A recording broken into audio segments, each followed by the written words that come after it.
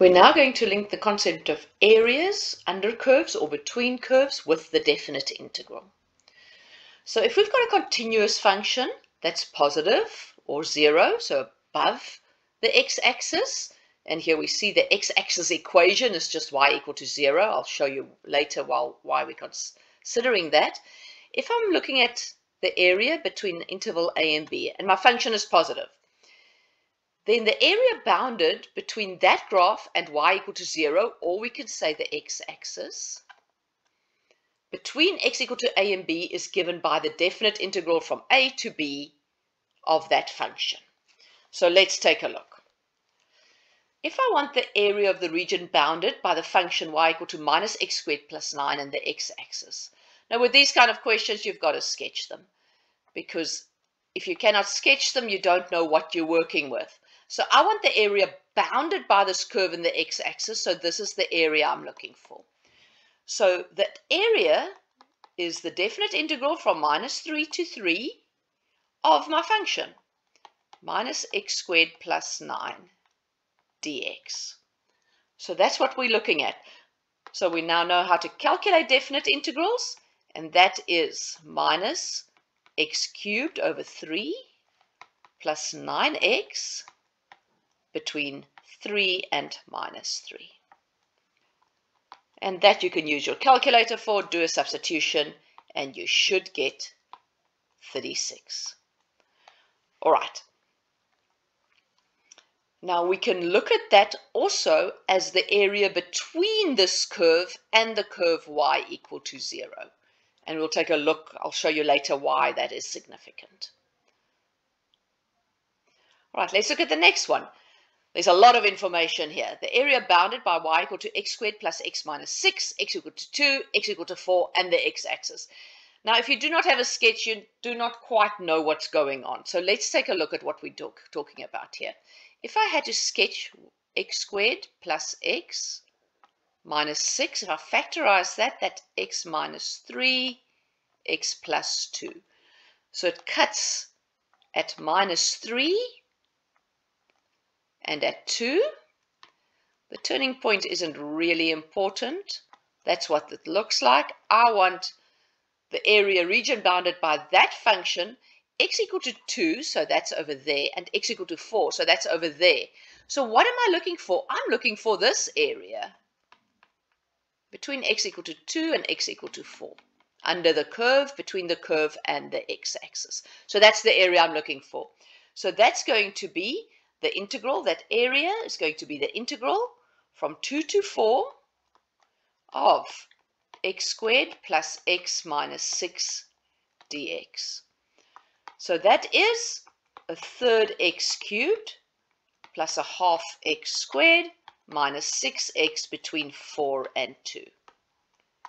And that gives you, with a bit of calculator work and substitution, that should give you 38 over 3. You can check that. Now take note, we're talking about areas, so we should technically say it's whatever the unit is, it's the unit square. You'll notice I'm not going to do that, but if you use this in subjects like physics or anywhere else where you're going to use the value, just be aware it is an area, so it does have a unit. Now, the sketch is important, because if for this question I asked for the area bounded between 0 and 2, the graph and the x-axis, then it would be this area down here, which is something totally different. The integral from 0 to 2 of this function, if I look at the integral from 0 to 2 of this function, you can calculate that and you will get a negative number. So basically, that won't work. So I need the sketch to see that it's above the line. So what we do in this case is we're actually looking at the area of this curve between y equal to 0 and the graph. So we're going to subtract the areas. So, and the next example will be even more clear. But if I'm looking for that area, it'll be the integral from 0 to 2, but of this function, which is 0, minus that function, which is x squared plus x minus 6 dx. And you can calculate that, and you should get a positive number. But let's look at this concept again with a nicer example. Find the area of the region bounded by y equal to x squared and y equal to x. So we can sketch those nicely. Y equal to x squared and y equal to x. That's 0. They intersect at 1. Hopefully you know that, because where x is equal to 1, y is equal to 1. That's where they intersect. All right, a different way, if you wanted to calculate it, you want to see where x squared is equal to x. So that's where x squared minus x is equal to 0. Take x out as a common factor, and we've got x minus 1. So that's where x is equal to 0 and x is equal to 1. All right, so I want the area between those two curves. So I want this area. Now, if I had to find the integral from 0 to 1 of x squared dx, that would give me, and let's use the highlighter. So then I'm talking about this area under x squared. If I'm looking for the integral from 0 to 1 of x dx, then I'm looking,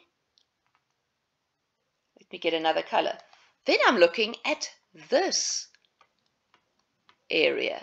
So how do I get that area in between the two? Well, if I just subtract the one from the other, I'm going to get it. Which one am I going to subtract? I'm going to subtract the yellow highlighted one. I'm going to subtract x squared. The area under x squared, I'm going to subtract from the area under x, and I'm going to be left with the area between the two, that area that I'm looking for. So that area I'm looking for is the integral from 0 to 1 of x minus x squared dx. Now, if you look at the sketch, x is above x squared. So that's why I'm doing the subtraction that way. And we can see with the explanation why we're doing that. So that is then a half x squared minus a third x cubed between 1 and 0. So that's a half minus a third minus 0 minus 0. So it's 3, 6 minus 2, 6 gives you 1 over 6. Units squared. Whatever my unit is I'm working with. So that's why we take the top function minus the bottom function if I'm looking for the area between the two curves. I'm going to go back to our previous example.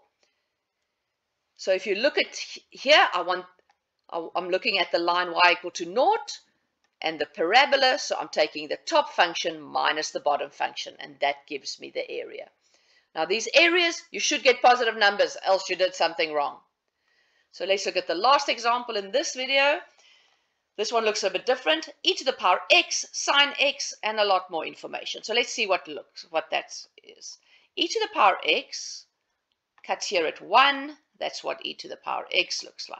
Sine x, I know it maxes at 1, but it starts at 0, so it looks like this.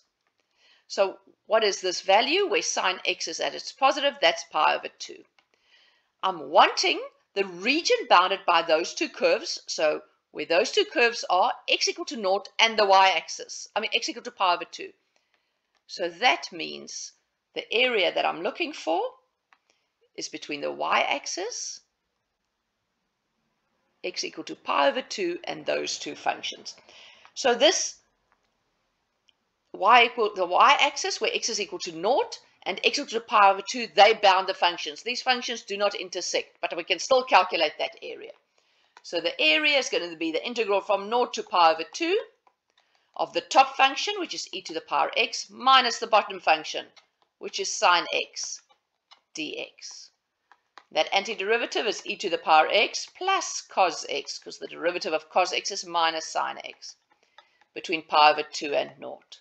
So that gives me e to the power pi over 2 plus cos of pi over 2 minus e to the power 0 plus cos of 0. Now if we look at the cos function, cos of pi over 2 is 0. So that's e to the power pi over 2 plus 0 minus e to the power 0 is 1. Cos of 0 is 1. So it's e to the power pi over 2 minus 2. And that's calculating the area between curves. And we'll look at some more complex examples in the next video.